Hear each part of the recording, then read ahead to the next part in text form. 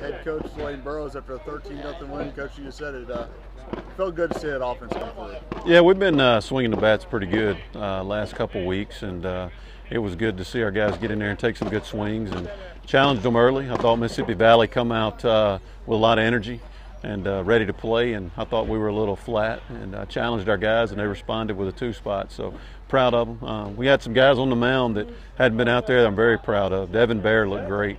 He was pitching down in the zone, had some good velocity, had some tilt. Josh Morris looked very good.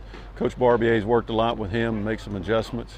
And I thought he had some tilt down in the zone. Jordan Schaefer there at the end looked really well, Brandon Stain. And good to get those guys on the mound, and good to see our offense take some good swings. And we got to come out. It's a quick turnaround. Come out and do it again tomorrow against Mississippi Valley. I know they'll be ready to play. Not only that, but I mean, you talked about a couple of series ago, we said the 4 home runs in an inning. You've never seen that.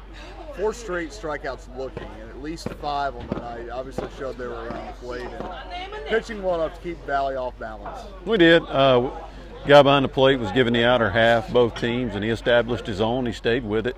I thought our guys did a great job of hitting that spot.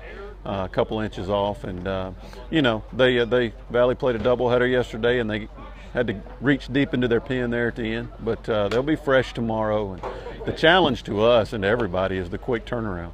You know, I tell our guys, you want to play pro ball, when you got a getaway late night game and a getaway day the next day, they have to do this all the time. So the challenge is I'm challenging our guys to come out tomorrow with some energy and get after them. God's brought some energy in his first 2 starts. Miller Parker, first multi-hit game, and his second game. He's been a bit of a spark in that 9-hole. He absolutely has. He plays the game right. He has quality at bats. He runs the bases right there at the end. We had the line drive, and he went back to the bag. That's what we teach, and he's probably going to move up in the lineup. He's given us great at bats, and like you said, he's a spark, kind of something we've needed. And I'm very proud of him. He's worked hard, and he's waited his turn.